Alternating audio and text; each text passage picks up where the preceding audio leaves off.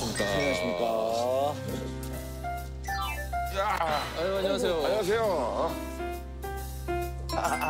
와, 새롭게 시작하는데 비가 오네요. 이 비 오면 인사할 때 비 오면 좋다는데. 아유, 뭐 좋은 말씀 감사합니다. 알겠습니다. 왜? 형이 네 번째야? 머리 형이 했지. 아니 형 오늘은 뭐 먹었어? 안 먹었어, 오늘 안 먹었어. 안 먹고 왔어. 오늘 새로 오셨으니까 한번 좀 봐야지. 저랑 시즌 1, 투를 같이 함께 했어요. 아 진짜로? 그럼.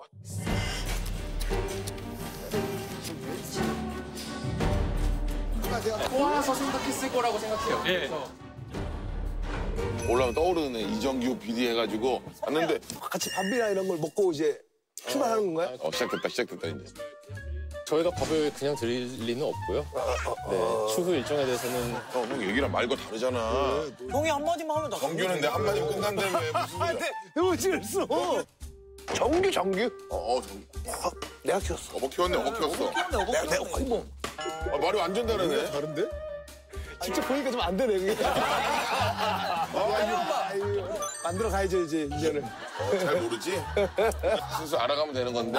우리 막내 어떻게 뭐 챙겨주러 가야죠. 막내 안 왔는데 지금. 5월이 가정의 달이라서 그 가정 방문 특집으로 이제 독거 총각 나인우 씨의 생활 상태를 점검하고 생 현장을 급습해 보는 걸로. 네. 그렇게 설레인다, 설레요. 알겠습니다. 저희가 우리 사람들 얘는 뭐 시켜가야 되는 거 아니야? 뭐 시켜주죠 뭐.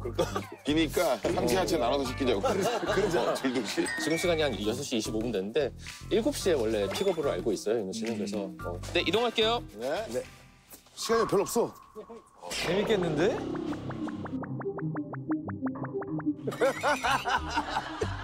누가 탕탕 들어가 아니면 천천히 이렇게 조용히 들어가서 자고 있을 때 뭔가 창문을 꺾게 하자 그럴까? 지금 한참 자고 있을 거라고. 그죠?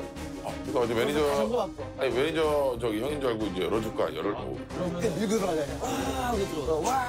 얘기는 안 했죠. 가시죠. 편안하게 행동하세요. 예, 편안하게. 떨지 마시고.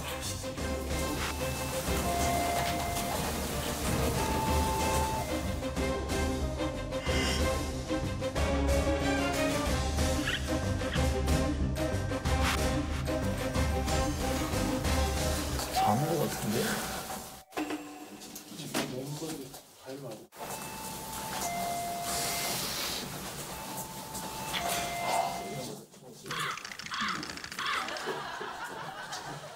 이 집 맞아요? 네, 맞습니다. 불 켰어.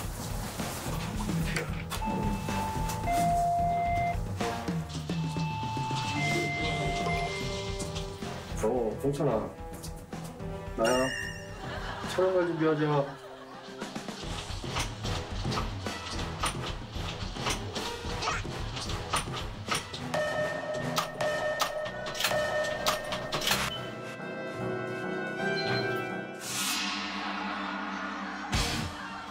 가정 방문 왔습니다. 가정 방문 왔습니다. 고맙다 인사는 접어두고. 가정 방문 왔습니다.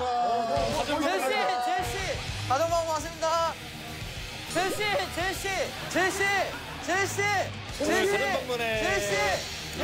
축하하러 왔습니다. 제시. 아이고, 어디다.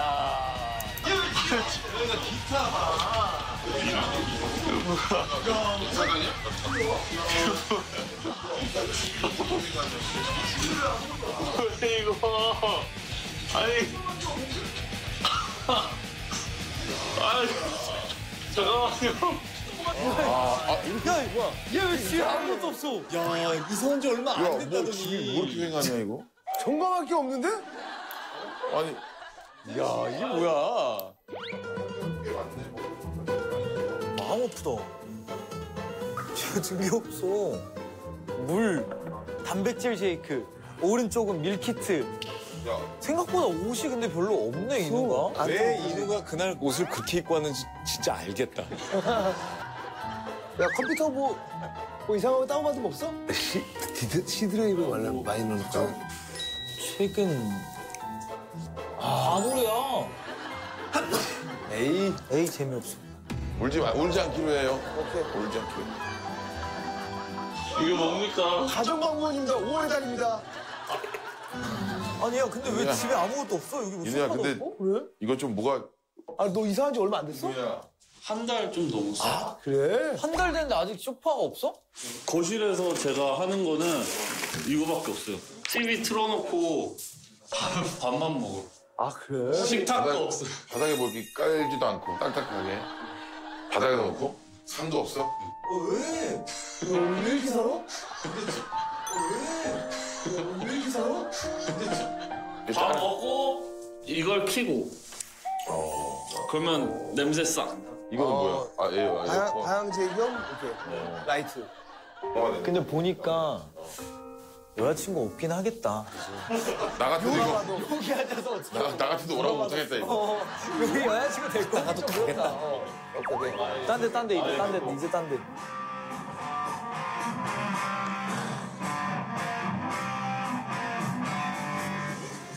오, 스킬 나온다. 오, 야.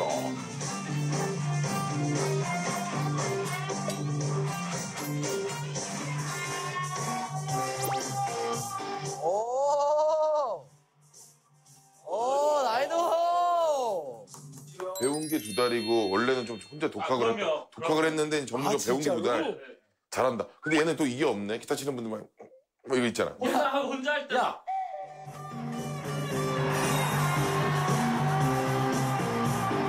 아무튼 들어주셔서 감사합니다. 근데 저기. 잘하네. 이 아 근데 형들이 실망한 것 같아요. 너무 횡해서. 야, 침대가 긴 거 같은데?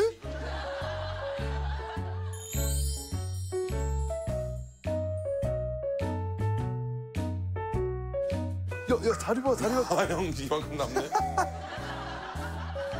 아, 긴 게 있구나. 침대.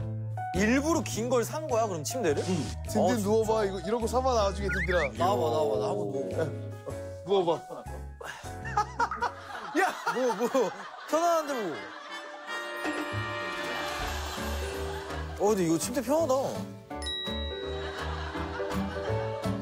근데 생각보다 깔끔하네. 뭐야, 이거. 그죠? 그지? 뭐가 없어서 그렇지. 네. 정말 미니멀 라이프를. 내가 꿈꾸는 라이프인데. 자, 어느 정도 집 구경하셨으면 네. 지금부터 깜짝 미션 하나 드릴게요.